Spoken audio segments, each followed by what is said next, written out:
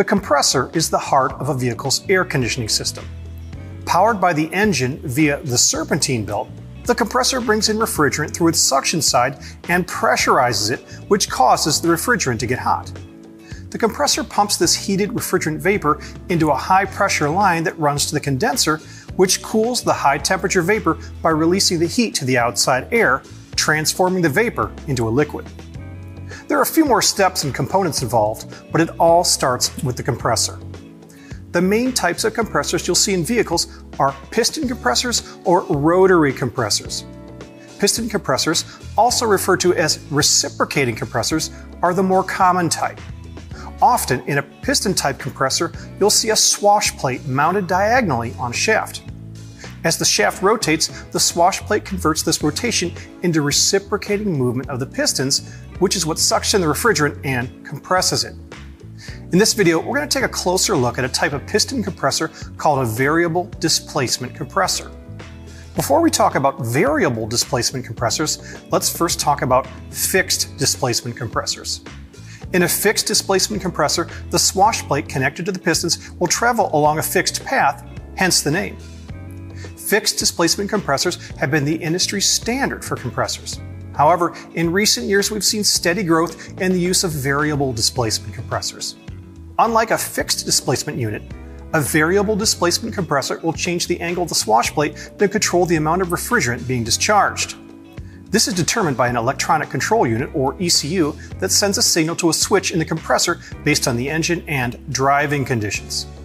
Depending on the output needs of the AC system, the compressor will adjust the displacement accordingly. The chamber pressure inside the compressor plays a key role in determining the displacement of refrigerant. Chamber pressure applies pressure to the piston tops, while suction pressure applies pressure to the piston bottoms. A control valve regulates the discharge gas that's channeled into the chamber, while a small bleed back to the suction side allows flow through the chamber. When the control valve is open, the chamber pressure is equal to the suction pressure, which provides minimum displacement. When the control valve is closed, the chamber pressure is equal to the suction pressure, which provides maximum displacement. And when the control valve is partially open, that's when you get variable displacement. It's a little more complicated than that, but here's the bottom line. Being able to control the displacement of refrigerant based on various parameters, such as the driving conditions, results in faster cabin cooldown, improved cooling efficiency, and better fuel economy by reducing the compressor's energy consumption. Denso offers 23 different variable displacement compressor models covering a variety of domestic, Asian, and European vehicle makes. These compressors feature an improved housing with a thinner wall, which contributes to a smaller and lighter unit, and they're designed to minimize noise and vibration.